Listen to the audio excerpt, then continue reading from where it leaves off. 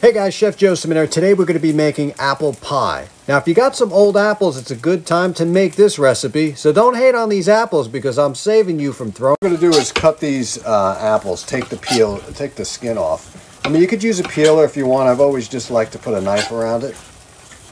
And next we're going to dice the apple. You want to cut around the core, right? Because nobody uses this. It's got all the pits in it. And then just give yourself a rough dice. I like a small dice. You know, they're going to cook down. Apples in a half teaspoon of pumpkin, 1 teaspoon of cinnamon, 1 cup of water or apple juice, pinch of salt, squeeze half lemon, 1/4 stick of butter. I make my own pie dough. It looks like that, but you can buy it or use puff pastry. This is what, to thicken this, we're going to make a roux. Add flour, add hot mixture to ice, and then cold mixture to roux. This is to avoid lumps. All the lumps gone, now it'll thicken.